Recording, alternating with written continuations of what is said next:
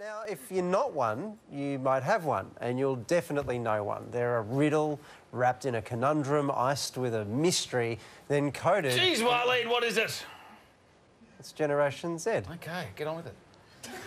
They're 8 to 22-year-olds born between 1995 and 2009. My God. And they're the generation we're pinning our hopes for the future on. I feel like this year is really about, the year of just realising stuff, realising things. They're so millennial, they're post-millennial. So here's 3 things about Gen Z. They'll be the most formally educated generation ever, who are said to have around 17 employers across 5 different careers, working jobs that don't even exist yet. What are those? They are my Crocs.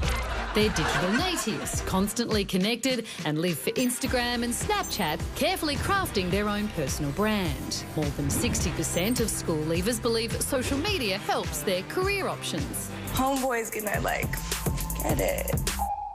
But that very tech reliance can also stress them out, with the pressure to feel popular, tech addiction and online bullying all high on Gen Z's worry list. I hope you're dabbing on them haters. I hope you're dabbing on them haters. Dab, dab, dab, dab.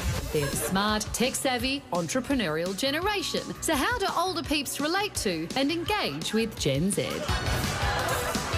Claire Madden studies this incredible generation and has written Hello Gen Z to help us understand them better. Claire, I have 2 of these people at home. So what are the challenges I'm facing right now?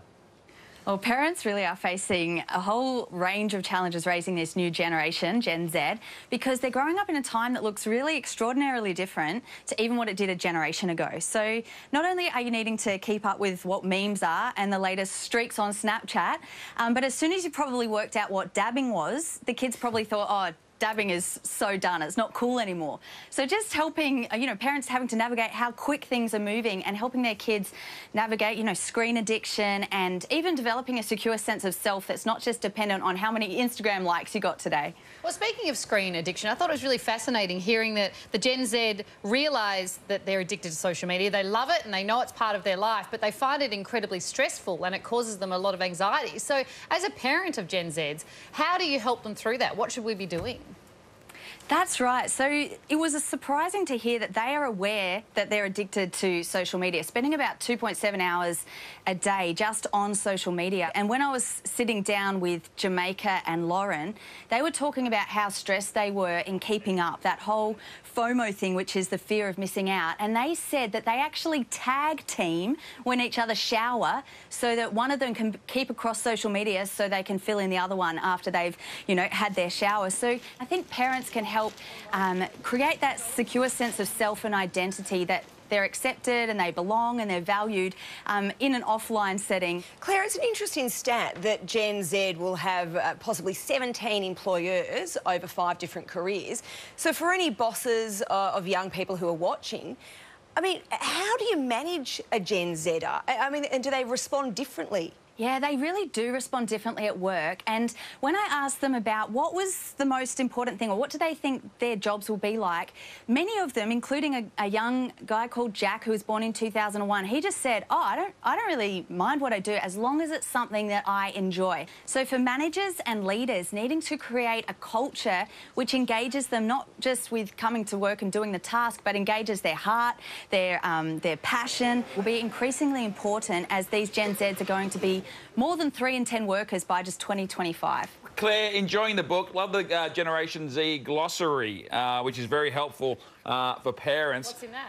Well, I realise how much of my kids are swearing in front of me, to be honest, through acronyms. AF, FFS, CBF, FML. They're really... It shows initiative, doesn't it? They're such a creative generation, and because they're spending so many hours on social media and as a global generation, they are creating this lexicon faster than we can actually keep up with. So they're very creative indeed with the words they're using. All right, Claire, well, it's been great to chat to you tonight.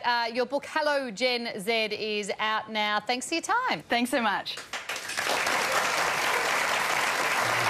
One of the acronyms ones I read today, which is very helpful for parents, not so good for kids if you're using it out there, is POS, which means parent over shoulder. So when you come into a room and your kids are online, your Gen Zs, and they're maybe talking about something they don't want you to see, they write POS, which means parent over shoulder, which means stop writing back, stop texting. Wow. When I was on the computer growing up, my dad was POS. He was usually fixing the computer paper that would come off the printer. But this book is hectic. That's a word I picked up. No, it's hectic. Carrie always is hectic around, and I have to remind her how old she is.